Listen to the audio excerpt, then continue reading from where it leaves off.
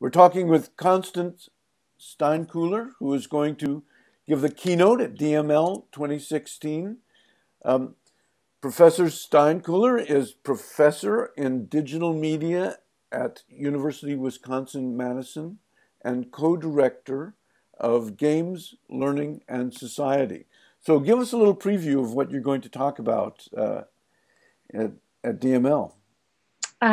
Well, first, can I just nerd out for a minute and say it's super exciting to talk to Howard Rheingold in my life? I was a graduate student reading your work when I started studying games. The topic I'm going to be talking about is really thinking about sort of what is the intellectual culture of games.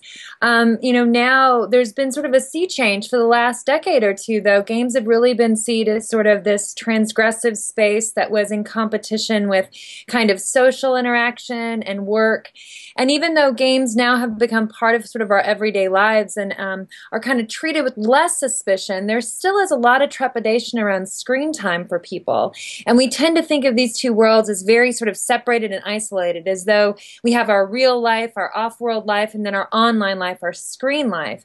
And so part of what I want to talk about at DML is just sort of think through kind of what is the intellectual life that we have online, and how is there coherence across these two spaces, or how is there a lack of coherence? So for me, I'm really interested in how it is that that students and young adults think about like how it is that their interests make those spaces very coherent, where we really don't think about whether or not a tool is digital. And yet when it comes to things like whether or not they're able to leverage those skills in places where they're assessed, like school, they tend to be firewalled out. So, for example, around issues of reading, thinking about why is it that, in much of the data that we have, both qualitative and quantitative, we can see that gamers are doing a lot of interesting science work, a lot of interesting reading and writing that's on a fairly sophisticated, complex level, requiring on average high school graduation. And yet we still have, a very much a suppressed, boys read 2 grades below level. Boys in particular, their performance in literacy, despite the fact that they're still one of the biggest markets for gaming, is still very much suppressed in schools. So part of what I want to think about is how is it that we have kind of kept out of schools much of sort of the interest-driven complexity and rich intellectual work that kids are doing. So I presume that Games, Learning, and Society also has something to do with how are we going to bring the enthusiasm that people have for games to the kind of learning they're supposed to do. Anything new there that you're going to talk about?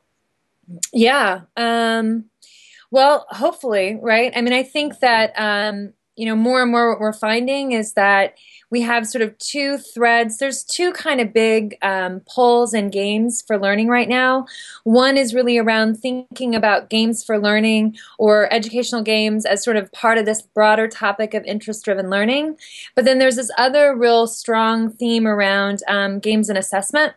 And so from that perspective, you end up with this split between, regimes that are really about sort of building evidence-based arguments about what people can do.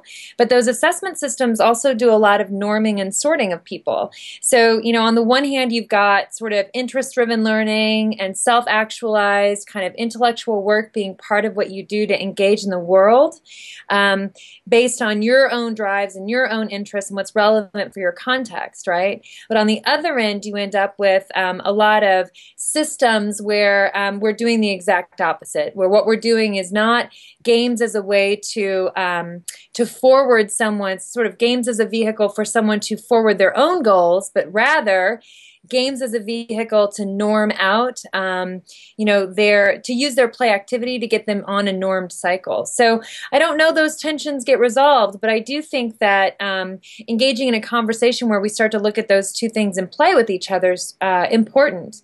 I think it says something about one, sort of what is the climate around education right now. I think we're at kind of a tipping point, and I don't know what the future will be, and I'm not foolhardy enough to think I can predict it.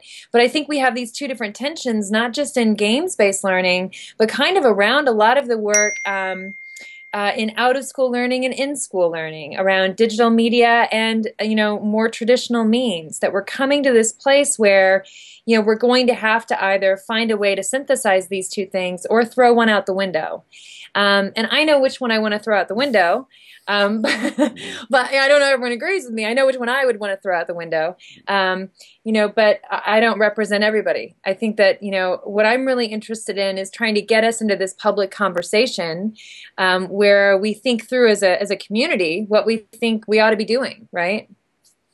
Well, your excitement about the topic is obvious, and I'm pretty sure that your keynote is going to do a lot to stimulate that conversation. So thanks very much, and I look forward to your full talk. Absolutely. It's so great to talk to you. Take care, and thank you. Take care.